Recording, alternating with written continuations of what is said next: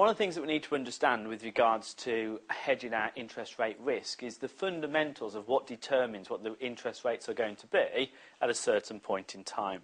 And to understand this, we need to look at the term structure of interest rates, and we need to consider the yield curve.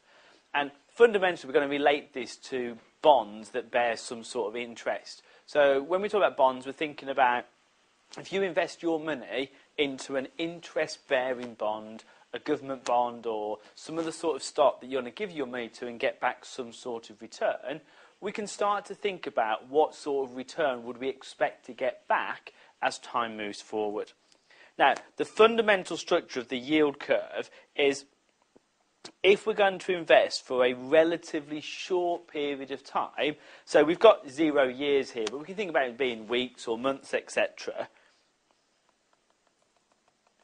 you'd expect to get back a relatively low return on your money. Because what you are buying into here, by having a short-term investment, you are buying into liquidity. You are buying into the fact that you're going to give someone your money, but you expect to be able to get it back relatively quickly. Now, from the person who's borrowing your money's point of view, they're going to have money off you, but they're going to have to give it to you back relatively rapidly, which is going to limit their choices of what they can do with that money. And as a result of it, they're not going to be able to give you back a massive return. As time progresses,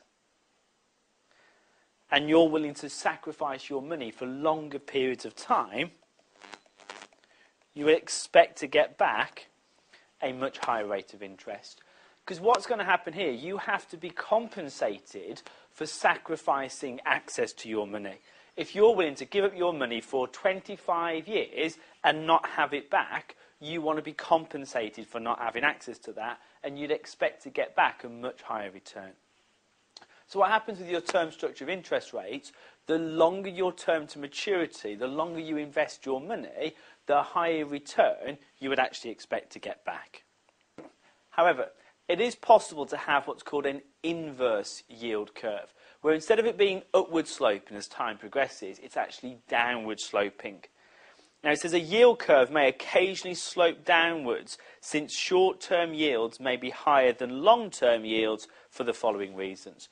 What this means is short-term yields are high. If you invest your money for a relatively short period of time, you get a high return. But if you were to invest it for a long period of time, you'd actually get back a lower rate of interest per annum.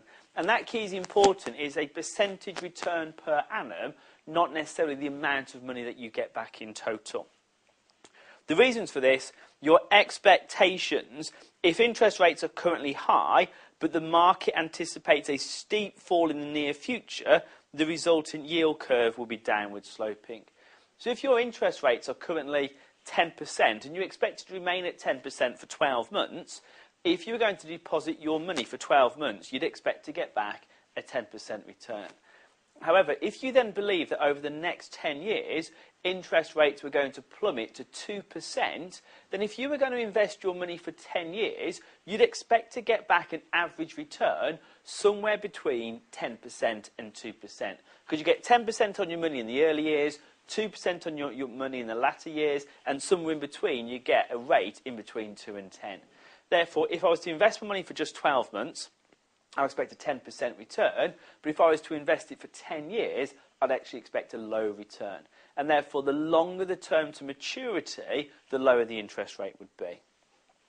Secondly, the government intervention may have an impact on your interest rates, and you may have a policy of keeping interest rates relatively high, might have the effect of forcing short-term yields higher than long-term yields. So the government may be very, very keen to raise a lot of money in the short term for investments and schools and buildings, etc. However, to do this, they may have to borrow money on the open market, and to get that money, they may have to charge relatively high rates of interest. But over a much longer period of time, they may not have the same sort of demand for that cash, and as a result, they may offer a lower rate of interest over a 10, 15 or 20-year period. This will also have the effect of kind of making the yield curve downward sloping in the short term to reflect the fact that the demand for cash now is relatively high compared to what it will be in the future. This can easily be shown, therefore, diagrammatically. So, if you're only going to have your money tied up for a relatively short period of time, you get a relatively high gross yield, but lock it away for a longer period of time, then you'd expect to get a lower return on average per annum.